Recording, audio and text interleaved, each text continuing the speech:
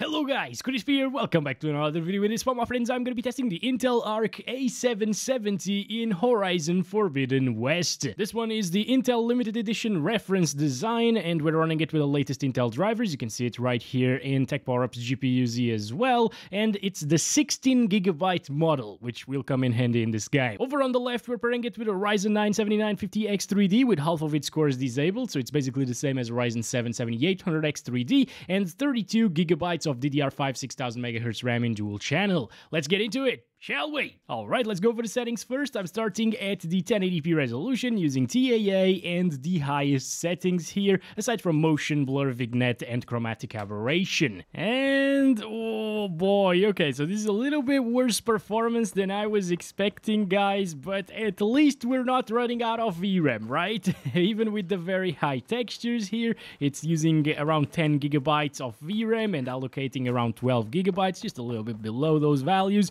And yeah, it's getting 40-ish frames per second in one of the most intensive areas in the entire game, which is not bad, but still, at the same time, I was expecting a little bit better performance coming from the A770.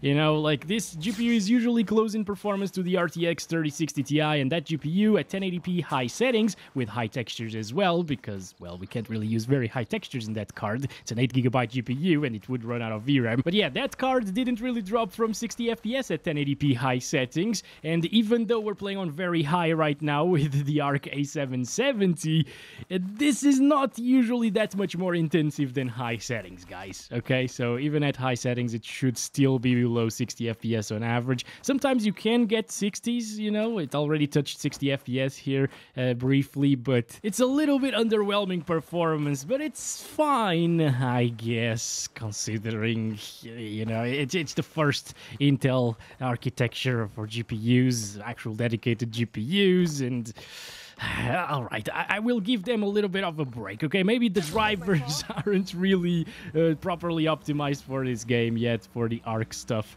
but the game has been out for a couple of weeks already, so yeah. Also, if you're wondering, resizable bar is enabled. That's a very important thing here on ARC GPUs as well, and if you disable it, you lose a ton of performance, but yeah, that's not why we're getting like 45 FPS average. I guess it kind of makes sense. Some games actually will run a lot worse on ARC than they do on like the 3060 Ti and RX 6700 XT. Actually, a lot of games that I've tested on this GPU shows it performing closer to an RTX 3060 than the 3060 Ti, despite a lot of people saying that this performs like a 3070. So yeah, I have not been seeing that, okay? It kind of makes sense to see this performance here. I was just expecting a little bit better. That's usually the norm in the Intel ARC GPU videos that I make. I'm usually expecting that little bit better because a lot of people are hyping it up and stuff. I shouldn't really ride the hype train. With the performance that we just got, I think it makes sense to drop the settings instead of increasing the resolution right away. So I'm going to use the high settings preset, but I'm going to keep the very high textures because we got 16GB of VRAM. And if you paid for 16GB of VRAM in this GPU, you might as well use all of it and increase the graphics settings, or the texture settings actually. Everything else is the same right here on the high preset. I just touched those two, and I'm going to restart the game fully and play again. And this is it, guys. This is the high settings preset with very high textures and the anisotropic filtering set to 16 times, and it's basically the same as very high settings. I told you, it doesn't really differ by that much in terms of FPS when you drop things down from very high to high. Maybe we're getting like 1 or 2 more FPS, but it's not noticeable, really. The experience overall is going to be basically the same, so I guess you might as well just play on very high, because it's going to look a little bit prettier, right? Yeah, down into the 30s right here. Oh boy. Also, why is it only consuming around 150 to 160 watts? This is a much more power hungry than that GPU. Right? Like, this is weird. Maybe at 4K resolution it will eat a little bit more power. I've seen it with other GPUs at 1080p. It doesn't usually max out the power utilizations of the cards, but it's kind of weird anyways to see it so much lower. Actually, I'm gonna try it at 4K just for a second here to see if the power utilization increases, because again, it just seems way too low to me. Maybe it's again the driver issues or whatever. FPS are very low, obviously, to be expected, and GPU utilizations at 99% still, with around 180 watts of power, so it's using like 20 watts more than at 1080p resolution. Still nowhere near the 225 watts that it should be utilizing, which is really weird once again, guys. Okay, so we're back to 1080p resolution, guys, using TAA and the very high textures with high settings, and I restarted the PC this time around just to make sure that everything resets properly, and well, it's still the same.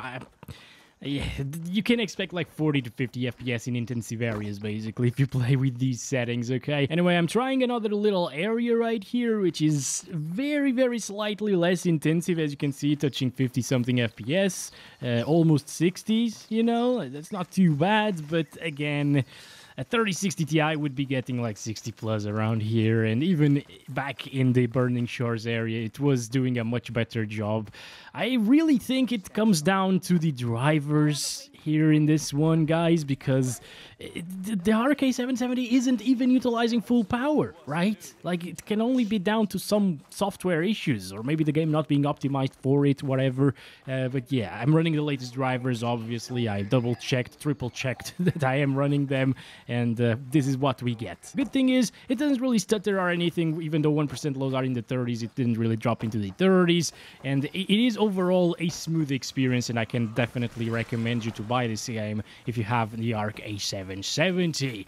And over here, by the way, you can clearly see that the VRAM usage is way lower than it was back in the Burning Shores area. That's why stuff like the 3060 Ti do struggle quite a lot more there instead of here. I wouldn't really drop it down to medium settings. It will give us like 10 more FPS, so the averages would get higher up into like the 60s sometimes, but it just looks a little bit too bad comparing to high or very high settings. High are very similar to very high, both in visuals and performance, but medium is a little bit of a drop-off again, so I wouldn't really do that. Now, we have the option to utilize dynamic resolution scaling right here, targeting 60 frames per second, and oh my god, it looks very bad.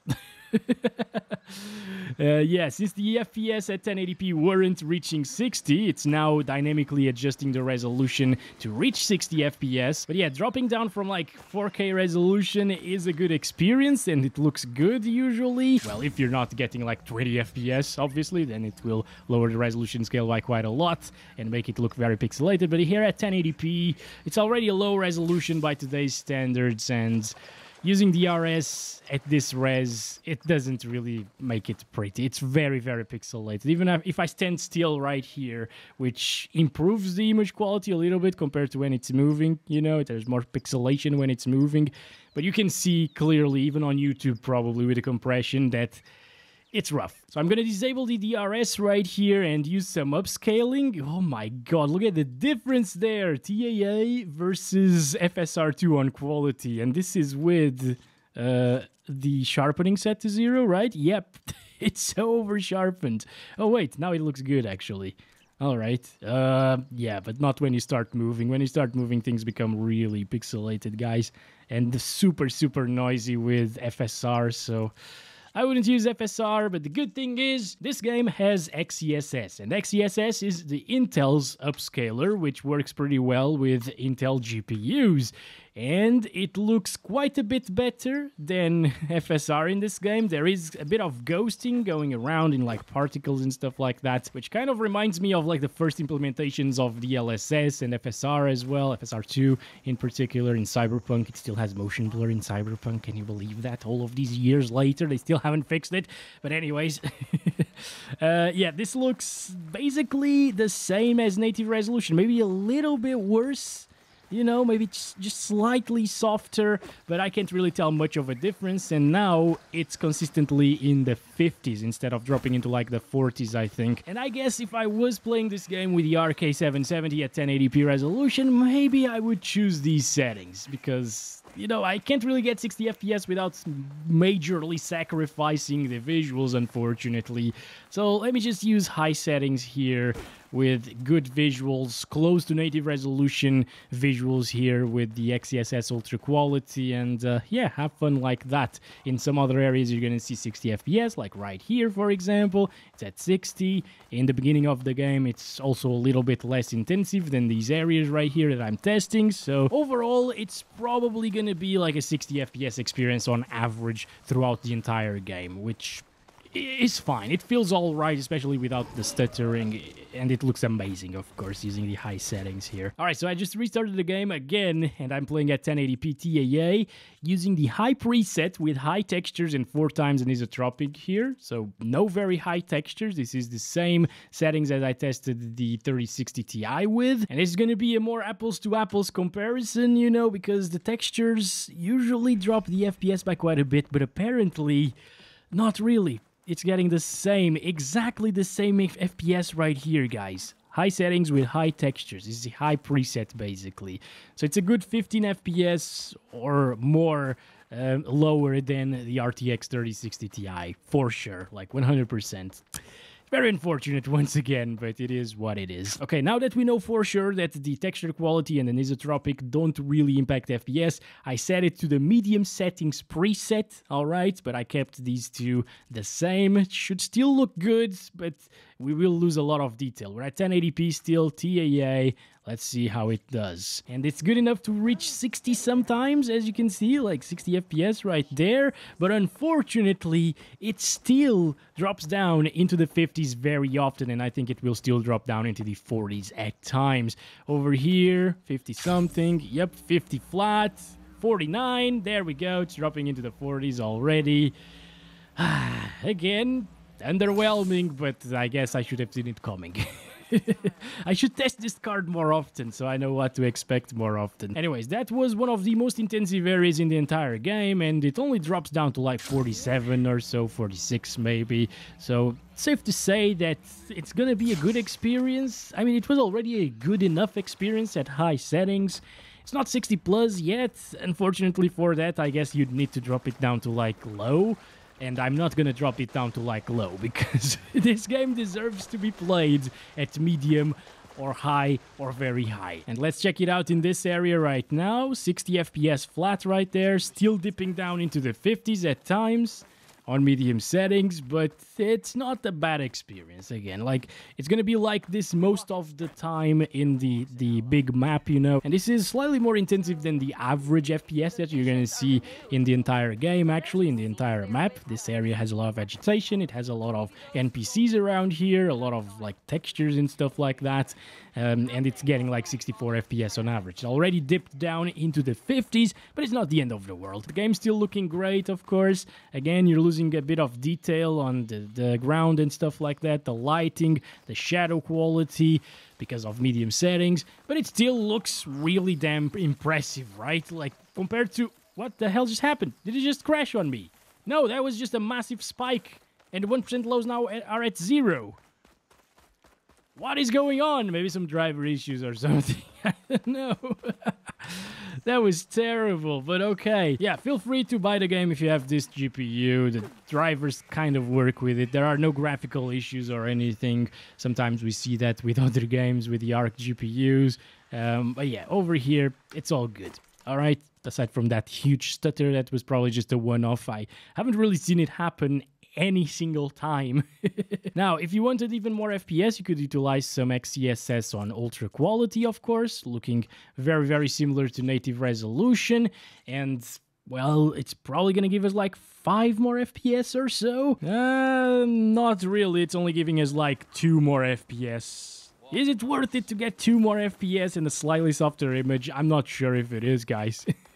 It is enough to put us above 60 FPS most of the time right here, instead of dropping to like 58 and 59. Now it drops to like 62 and 61 and 60, as you can see. So it's a little bit more stable for sure.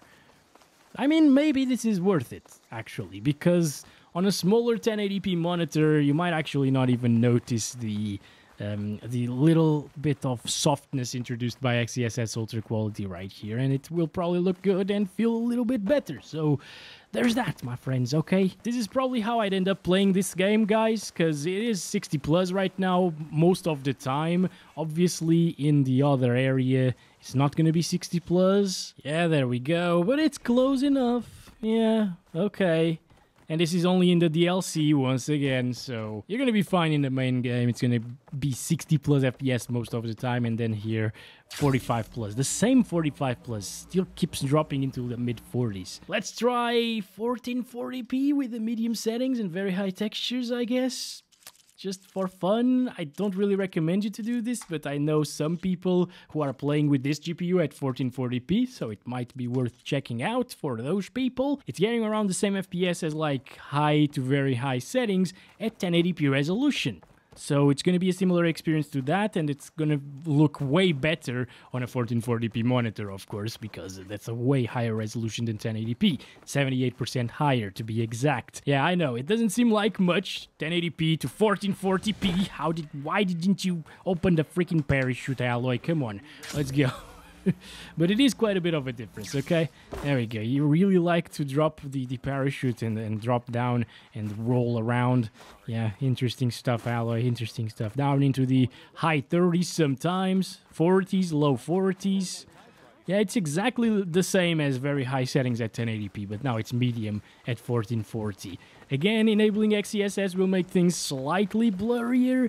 It might be worth doing. I know for sure that it is not worth doing in the initial part of the game, at least, because when you start the game there are a lot of particle effects flying around and there's a lot of ghosting around them with the XeSS enabled. So I guess in those areas it's definitely worth disabling XeSS and just playing with native resolution, since we just get like 2 more FPS by enabling the XeSS on ultra quality anyways, right? So yeah, it's going to be a little bit better visually speaking with TAA instead of XeSS, so that's what I'd go for. And it's getting like 37 plus FPS 100% of the time. So it's a good experience overall. You could lock it to like 40 or 45 frames per second if you require a little bit more consistent of an experience, you know. And it would also flatten out that frame time graph. I'm going to showcase that actually, because if you've been seeing the frame time graph, is a little bit weird usually, but if you lock it to 45 frames per second here, it just becomes a flat line and it's way more consistent. There isn't any micro stuttering anymore. Not that I could notice micro stuttering happening previously, but it's just more consistent like this. And add a little bit of motion blur, maybe play with the controller at the same time. It's gonna look great with medium settings and very high textures, and it's gonna be a super stable experience. Probably better than a console experience, honestly. Of course, console, the PS5 runs the game at a higher resolution and around the same settings, actually. So there's that, but it also locks it to 30 frames per second on the quality mode. Well, let's unlock the FPS again, guys, and let's play at 4K resolution with medium settings. This is it, very high textures still, but it's not running out of VRAM even at 4K resolution. And it is down into the 20s, guys. There is not much that we can do to save the little ARC A770 at 4K resolution.